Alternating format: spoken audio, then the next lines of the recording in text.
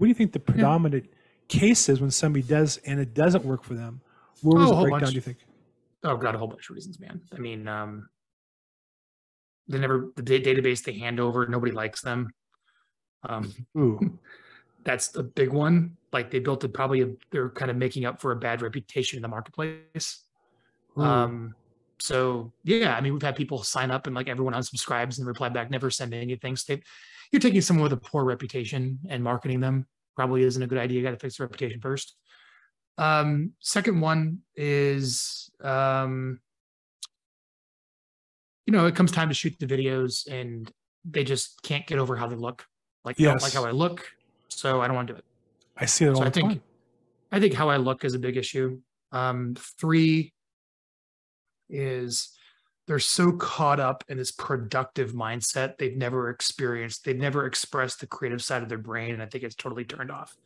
So basically, you're so focused on calls, prospecting, appointments.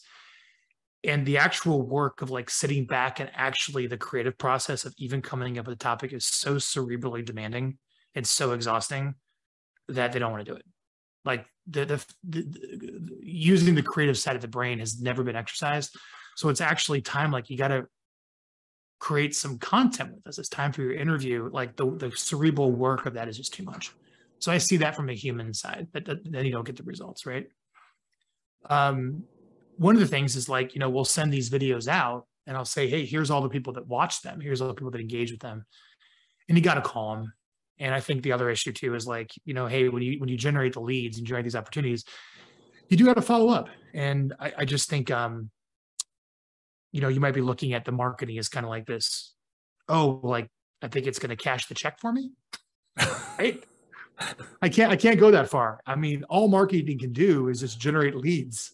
Right. But you still have to call. So I think people get excited, like, I'm going to send this marketing out and someone's going to call me up saying, hey, here's a 7% contract. I already signed for you. Sign it and you got the listing. It's not that easy. So I think it's kind of that realization that, the best I can do for you is generate leads, and you still have to call them and you still have to go on the appointments. I think it's interesting. Like, you buy marketing, but you're buying more work. Right? Think about it. Yeah. It's like you buy marketing, but now I just purchased more work. Like who wants to do that? Right. Right. If you're already busy. Yeah. Or you're not busy, but now I have all these appointments to go on, all these listings to sell. And I really don't want to do it. So I think that's one of the issues. Oh, our team screws up. That happens all the time. Like, we use maybe we put the wrong logo on there from their clients. God help us. Or we put someone else's picture on your graphics. That's happened.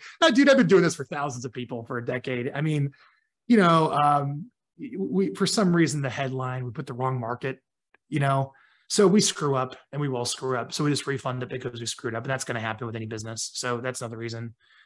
I don't know, man. I think just a general passion for the business. Like I think a lot of people really hate selling real estate, and they're doing it because they need the money.